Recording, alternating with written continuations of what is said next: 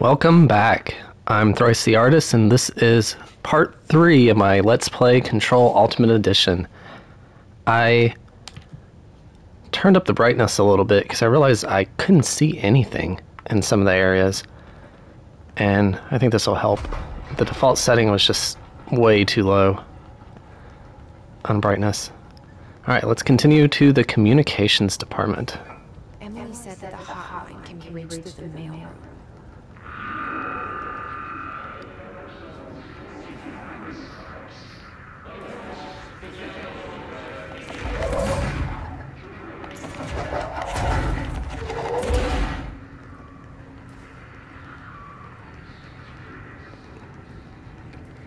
See if there's anything in here to pick up. Looks like there's a crate over here.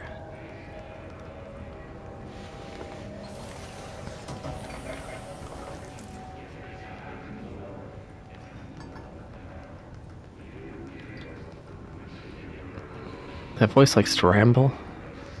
I'm not really paying attention to what it's saying.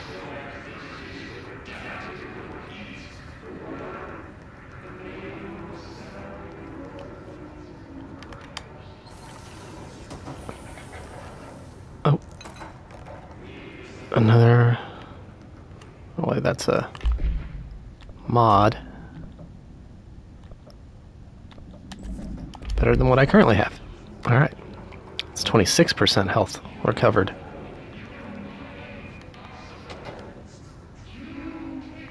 Again, I'll save the documents till the end of this video.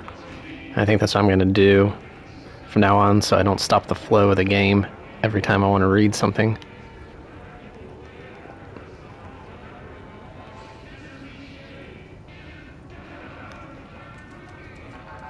I need to find a clearance card. Maybe there's a key nearby. Oh, well, maybe it's on this dead guy. This must open the door. Oh gosh. He just jumped. Oh, control point.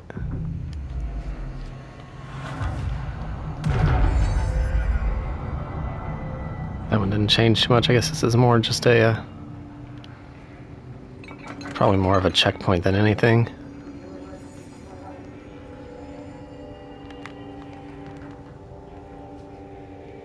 Anything in here?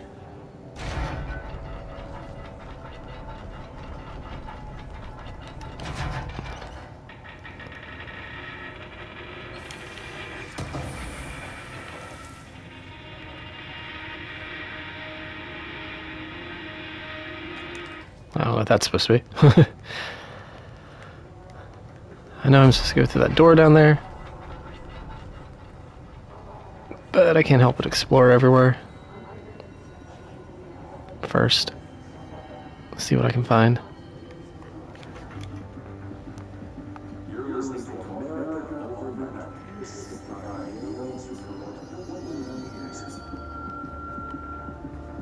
This guy has a clearance as well.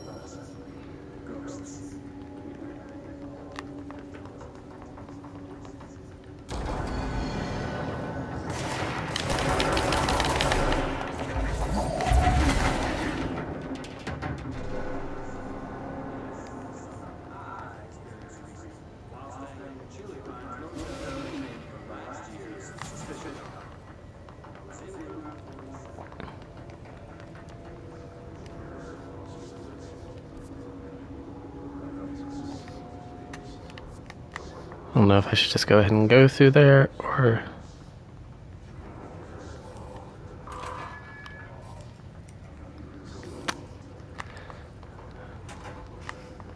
I think...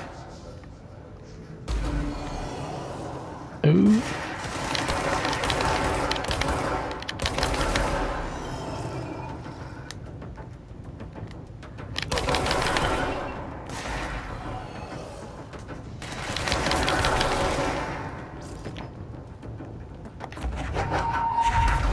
Come on.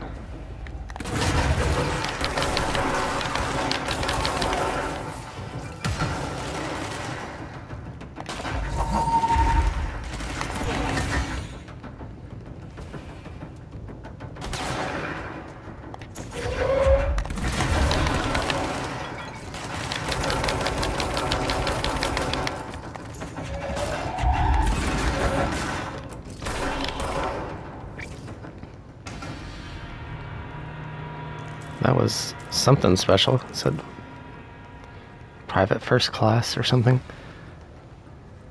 Oh, okay. Body just disappears. Looks like there's just some random stuff to pick up in here, but it's quite a bit.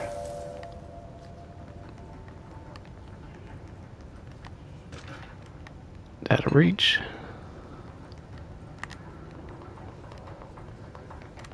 I'll probably leave it all except for, let's see what mods I have. Launch energy cost. And weapon mods. Damage while low on health. I still think I'm going to keep mine. Okay, instead of going that way, I'm going to go down, back to that door that I passed up. Let's see what's in here.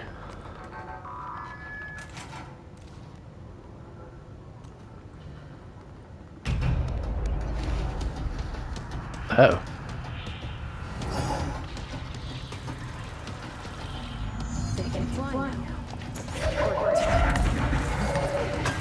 It's okay, I got telekinesis.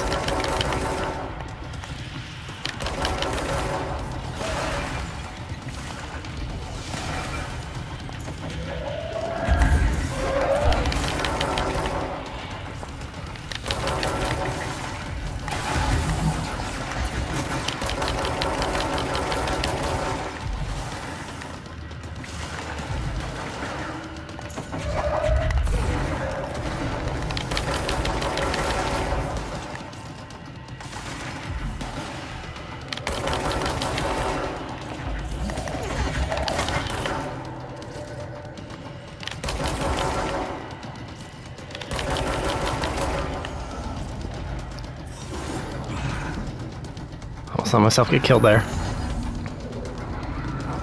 That was dumb. I need to pay more attention to my health. I have a feeling he'll be back. I didn't realize how quickly Let's stay focused. The hotline should I lose health. pass the mail. The hotline should be past the mailroom. Okay, so maybe I am supposed to go this way, so maybe I want to go back and see what the door was upstairs.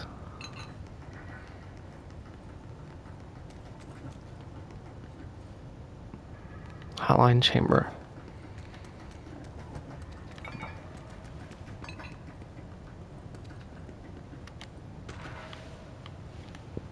Tea time. I'm gonna go back real quick. See what was through that door upstairs.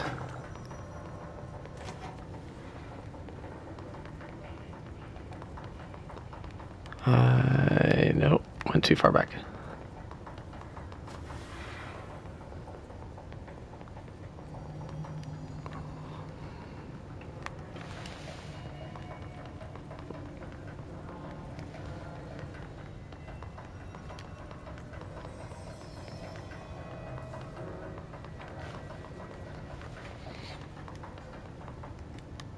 Did I go in here?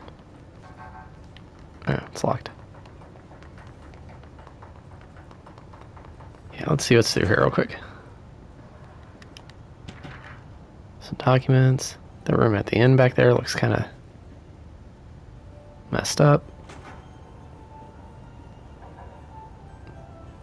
What's going on in here? Okay, I can't go in there.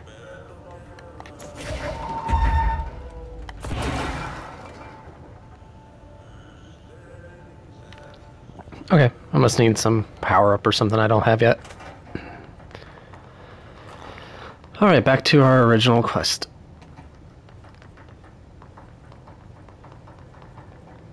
So let's go towards the hotline center.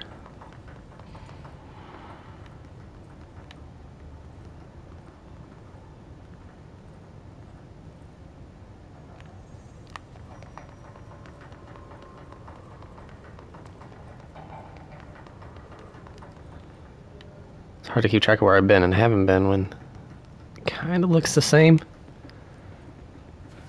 I guess that's the downfall of a office building.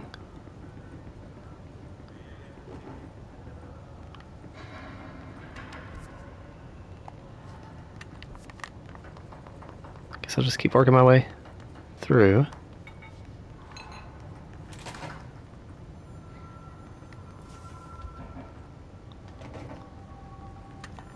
Alberto Tomasi, head of comms. Tomasi is who I just fought. Alright, take this down. The situation in Cuba has been evaluated by the relevant authorities. The mysterious illness affecting the staff at the U.S. Embassy in Havana was caused by sonic weaponry in the hands of a foreign power. Numerous personnel have damage to the inner ear, but most are expected to make a full recovery. Of course, maybe also damage the cellular walls, but you can't blame them on some stupid noise cutters. God, no local doctors examine them first. Honestly, inside the U.S. Talk about good luck, huh? So much easier. Are you still recording this? Alright. Let's go this way. Can't be far now. I can hear it.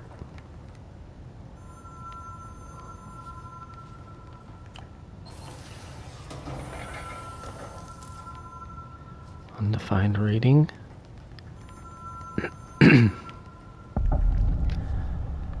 Hotline chamber. Making progress.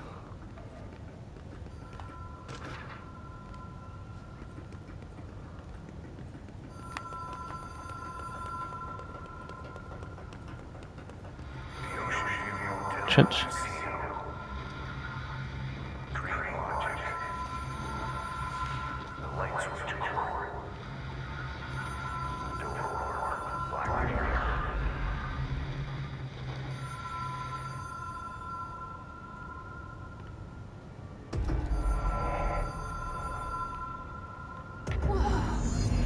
Here before? No. I've stayed at a lot of roadside hotels across the country, on the road, on the run, on the radar. This feels like all of them, like something recognized from a dream. Locked. Only lets me try the one door.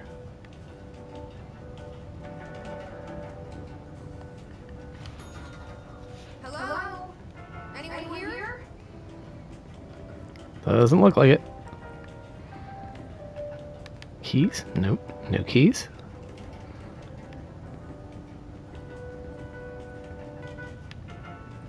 Can't go in there. Nothing. Nothing, nothing.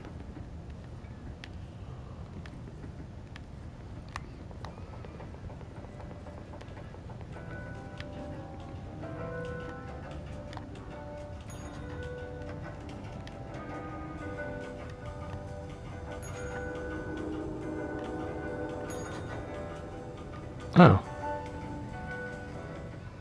Okay. So hitting that opens random doors.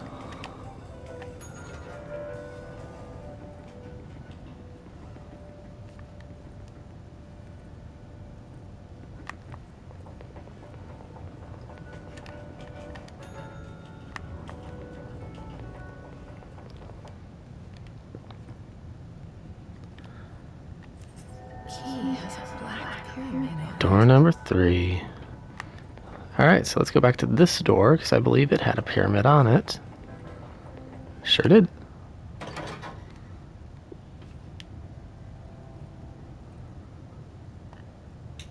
There's me.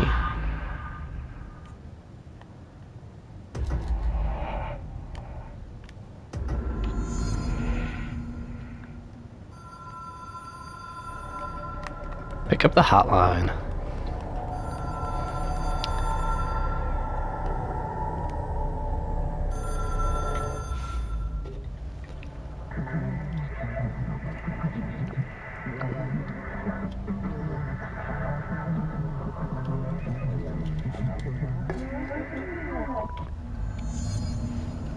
Directors can call the board. Okay, so what does it do?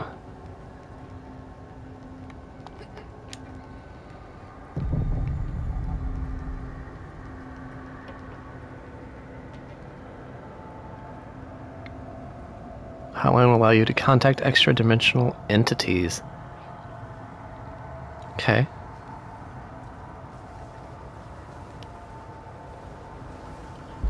So how do I do that? Oh. I thought it was gonna let me do something with that. Not just have it chase me.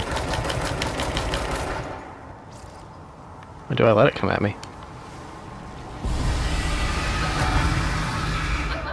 No, it kills me.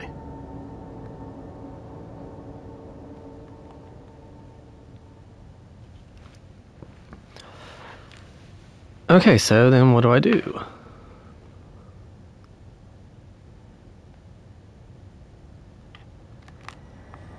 Okay, lets me contact extra-dimensional entities. Or extraterrestrial or something.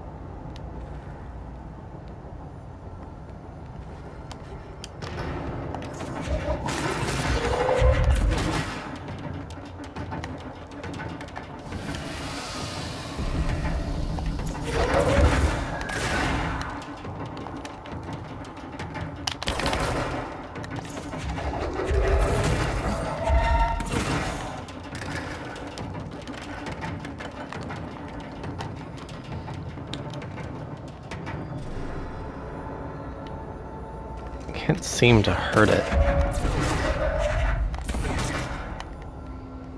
So do I just have to outrun it?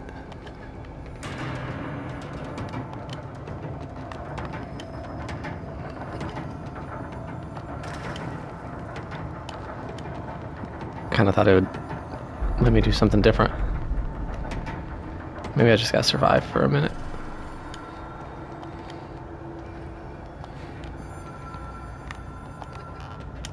Get to the phone, see what happens.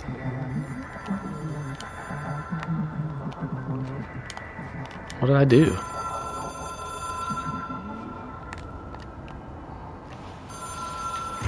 It is a phone. It's an object of power.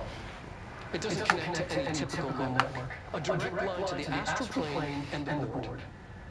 And my hypothesis is, under the right conditions, to other planes of existence as well.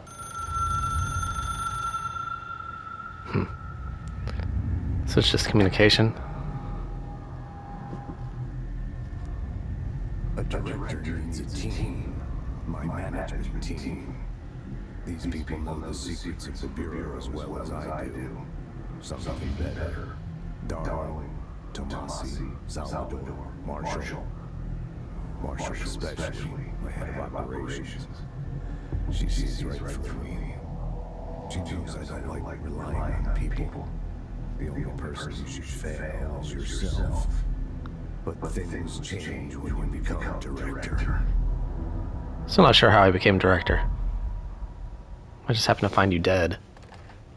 And now everybody is calling me director. And her nose is bleeding. I have it. The hotline. I can reach Trench. Well, listen to him. He feels more like Echo.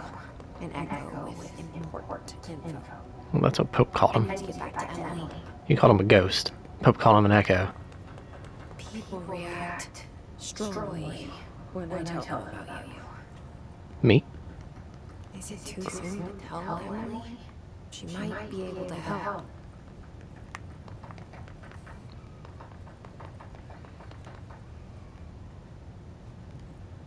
That was quick. Back into the director's office.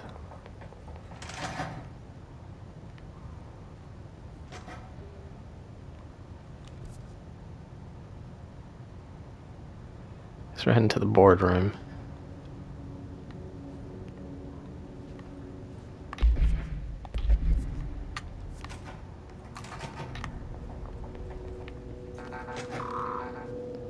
Level 4.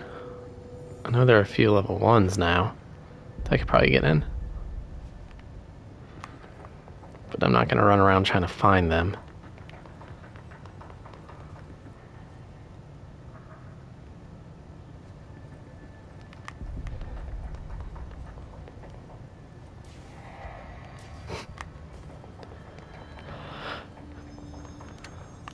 Alright. Oh, wrong button. Boardroom was this way. Jesse, did you get the hotline? I mean, how is it out there? The comms, the hiss? Sorry. You made me. Calm down. I got the hotline. I could make out what you're saying. Incredible. What did he say? He talked about his management team. People who knew the Bureau's secrets. Your boss, Darling. Tomasi, but he's gone. Salvador? He's the head of security. And Marshall? Helen Marshall is head of operations. She's tough, ex-CIA. She took the Rangers and went to the research sector to secure the HRA production. She hasn't come back. Someone who could help us. The other sectors. How do I get there? It's impossible because of the internal lockdown. You can perform a directorial override to lift it, but that can only be done in the maintenance sector. Normally, you take the sector elevator down there. It connects all the sectors, but it won't work while the lockdown is in effect. We already got past one lockdown. Maybe I can find a way. Yeah. Jesse, look, with no prep, no training, in this extreme... I'm doing better than you, Pope. Phenomenally well. And Oh, all that wow. hiss can't seem to affect you. I mean, I would love to run some tests on you. If you agree, that is. I think it's the time for that. We could find out something that would help us. Tests? I don't know. She might find out about you. But I wouldn't mind understanding more myself. Okay. If you think it will help. I really wish this game gave me a little bit of a choice into how things play out. We need to get these sectors open to locate Darling and Marshall. And I'll look for a way inside the maintenance sector. The sooner we find one, the sooner I reach this override.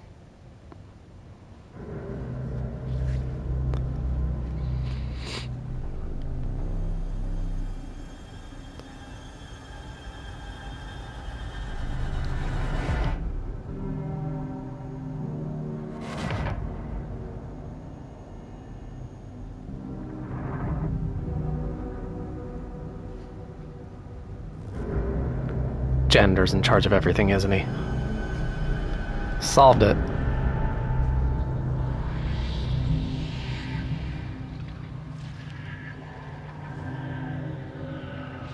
I do wonder what part he has to play in it all. They focus on him way too much. He even had his own painting.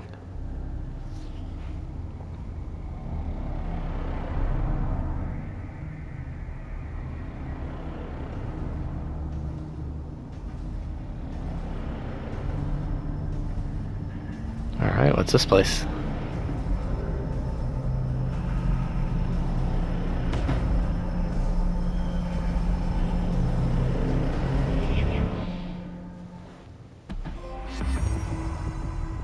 Unknown caller. Directorial Override. Upgrade and unlock new abilities from the nearest control point. Ooh. Board countermeasures are now available from the nearest control point. Weapon forms and mods can now be crafted at the nearest control point. Well, that's cool. Hi, Jesse. Oh. It looked like there was something I could ask her. Just let me know.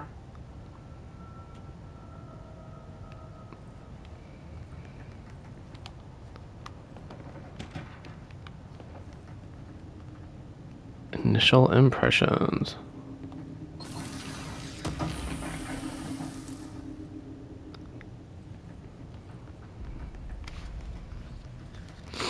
Let's go look at upgrading. Someone's singing. Where's it coming from? Singing. Sounds like it's coming from the elevator. Singing. These questions could be answered by obtaining a live specimen. Maybe we can get an observation from the containment center. I'll put in the request with you. Abilities. 10% to health. Okay, looks like I can unlock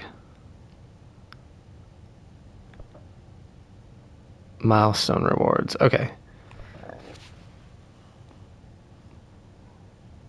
So the milestone rewards, I wonder if it's just after I use a certain amount, those open up additional weapon form slot, additional personal mod slot, additional personal mod slot. And then the abilities, 10% to health, 10% to energy, 10% to melee damage, 25% to launch damage. I might just unlock one of each of those. I definitely want the health.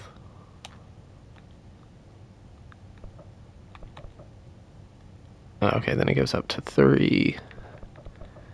Let's do launch damage. I don't think I need melee.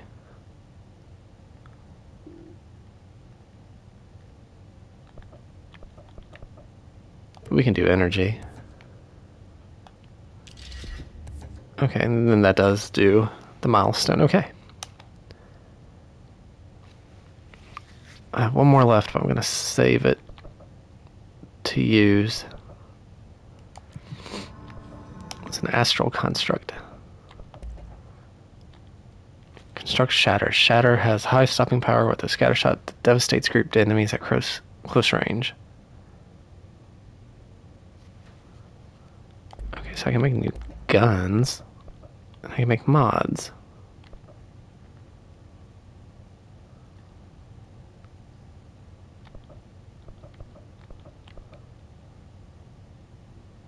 And I can upgrade.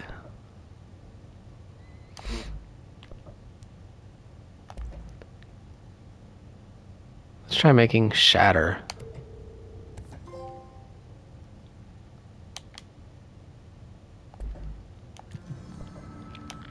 It's a board countermeasure. Executive Incursion. Kill Hiss Rangers in the executive sector using Shatter. You may enjoy Execute Smile this measure. Smile not guaranteed. Kill Hiss Demolition. Experts change maneuvers. Oh, so are these?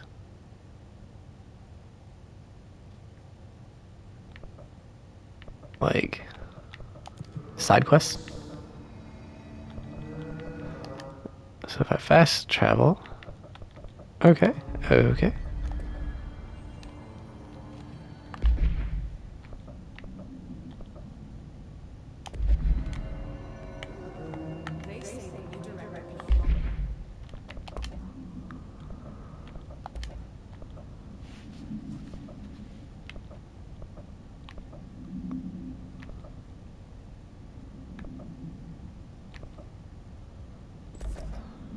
Increases projectiles fired.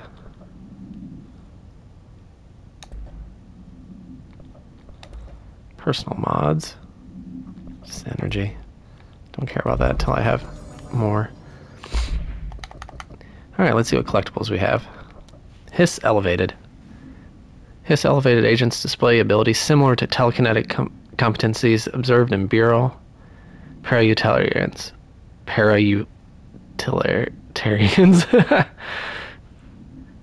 Utilitarians. Some prefer to change their targets while others launch objects at them. Telekinetic attacks have been ineffective against the Hiss Elevated due to their own talent in the area. They do not use any weaponry except their own paranatural capabilities. Some Hiss Elevated have been seen levitating while strapped into chairs. This is likely the result of individuals being corrupted while undergoing cognitive recording and parapsychology. How are they able to use paranatural abilities? It is possible that these individuals were bound to objects of power prior to corruption. It's also worth considering that the Hiss Resonance can identify and express latent paranatural ability in the individuals it corrupts. Read the file redacted for full report. Initial impressions. Initial encounters with the entity known as the Hiss have revealed various behavioral facts. Most notably, the Hiss is able to invade or corrupt control points, altered items, and even humans, radically changing their behavior. Curiously, any person wearing one of the wearable HRA devices that Dr. Darling has been distributing over the past few weeks was not affected by this corruption. The only known exception to this fact is the new director, Jesse Faden, who possesses an inherent immunity to the hiss. This could indicate that she has already been corrupted, but her behavior is so in contrast to that of the other hiss that I've dismissed that theory. My final observation comes from Mrs. Faden herself. She is able to cleanse material and organisms of the hiss corruption. We tested this ability on a hiss-corrupted entity, but unfortunately the process seems to kill the host. Perhaps the host's physiology becomes reliant on the hiss. More work to be done.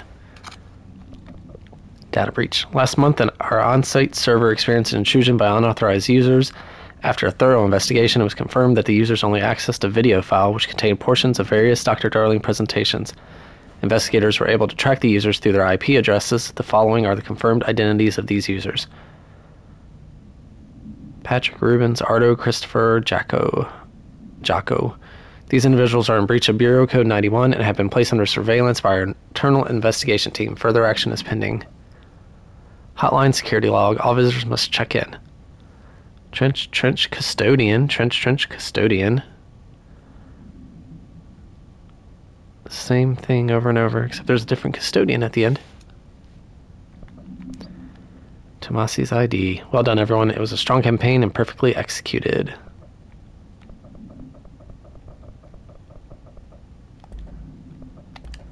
Case files hotline. Containment procedure. Object should be inaccessible for use except for the director. Object is 1960s era red bakelite telephone. The rotary dial has been replaced with a black knob of unknown purpose. The phone weighs. The object allows the director to communicate with the... If used by anyone other than the director, the object will cause lethal. See Dr. Darling presentation 11.6 for more information. The object is currently bound to Director Trench. Not anymore. The object spontaneously manifested in the director's office, placed on the desk. Dr. Northmore was the first known Bureau agent to use it. A battery of tests were run on the object, including blah and blah, but its origin remains unknown. A spat of disappearances were traced to the home city of Butte, where Bureau agents discovered a translocative light switch cord. Bureau agents arrived at the home of a local celebrity located at blank blank, which had been connected to a total of blank disappearances in the area. Agents found no one inside. While searching a closet, the agent pulled the light cord switch and disappeared from view. Another agent was selected to pull the cord in order to replicate the event. He disappeared as well. Both agents were discovered at the oldest house. Days later, found in a sealed room by rangers exploring a new area of the house. The light switch cord in the Butte's home closet disappeared during this incident. Pay attention, Alberto. This is the last time I'm explaining this. Internal lockdowns are manually triggered events that lock one or all sectors by restricting use of the sector elevator, effectively locking staff in their sector until the emergency is handled. They can only be lifted via the directorial override and maintenance once the director is satisfied that the situation is under control. External lockdowns are a bigger deal, nothing in or out of the whole building. It's only triggered by a code red contaminant breach based on some complicated system that security and research slapped together. It can only be lifted once A, the threat has been neutralized, and B, a high clearance individual gives the system all clear. This process is not the same as the Directorial Override, so stop saying so in documentation. I know it's confusing as hell. I've told Darling 100 times to change it, but they're adamant it stays this way. Honestly, I don't think that they'll ever want to change it at this point. Let's just make sure our staff understands how all this mess works, okay? Reinformation campaign summary of Willow Avenue. National news sites have begun publishing the story of the polar bear attack on Alaskan town. You all know I don't like to boast, but claiming that the family was killed by migrating polar bears desperate for food because their ecosystem is being ruined by global warming was a stroke of genius. Using current ecological concerns makes the public less likely to... So another AWE behind us and the public is none the wiser. Well done, everyone. It's a strong campaign and perfectly executed. This doesn't mean we can stop monitoring blank and blank for any off-message opinions, but it's looking like we're in the clear to Metsi out. To all executive staffs from Trench. I know there is some concern regarding our operations exceeding the annual budget. So long as we operate within the oldest house, we are obscured from the scrutiny in many respects. If our budget demands are not exorbitant to the point of drawing attention, then they will be granted by the U.S. Treasury without question. The FBC is just another line in another spreadsheet that some lowly accountant won't even notice. Their eyes will skip over us even if we weren't there, as if we weren't there. The nature of the oldest house allows us certain freedoms in how we operate. Our being here is no accident. Regards. Zachariah Trench, Director of the Federal Bureau of Control. Hey, Malcolm, yes, tea time is 7. I'll see you at the course on Sunday morning. By the way, have you heard about this Tennyson report? Apparently there's a bunch of copies drifting around the office. Trench is looking to get his hands on any information about who wrote it. You wouldn't have heard anything about that, have you? Would you? See you Sunday, Jim. Multimedia. I believe we... Ring, it's Dr. Darling calling. In 1978, a comms department engineer heard the hotline ring and picked it up, going against every safety protocol in the manual. She never recovered, and the handful of witnesses required extensive memory repression therapy. It is a phone. It's an object of power. It doesn't connect to any typical network. A direct line to the astral plane and the board. And my hypothesis, under the right conditions, to other planes in existence as well.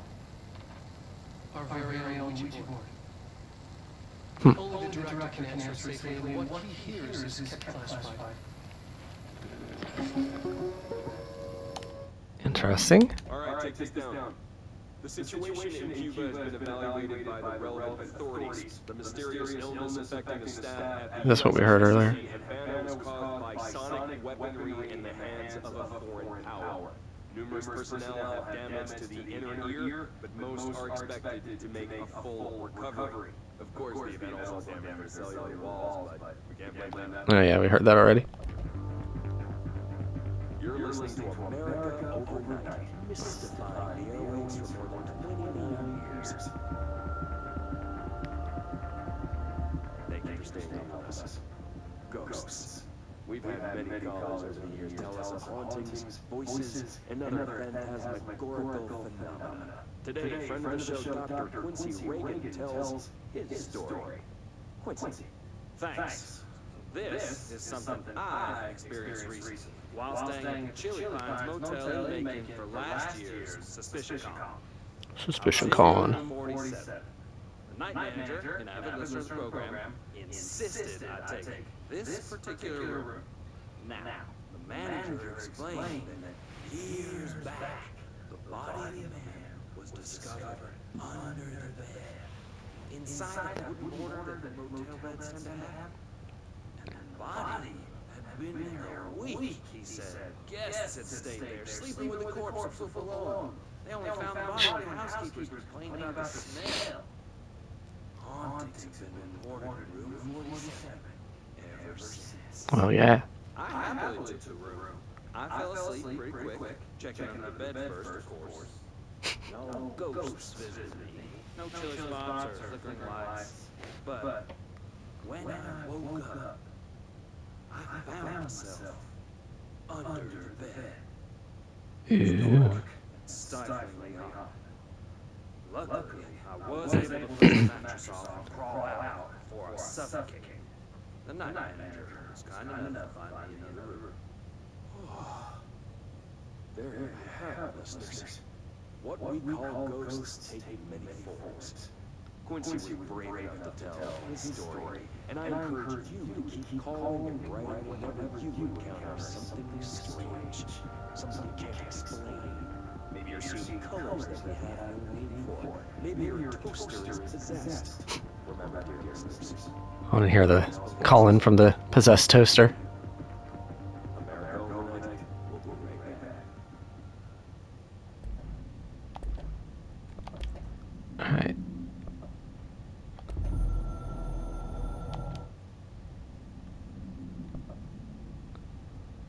Are these just... A director needs a team. My management team. Okay, these are just... Something's coming. The whisper.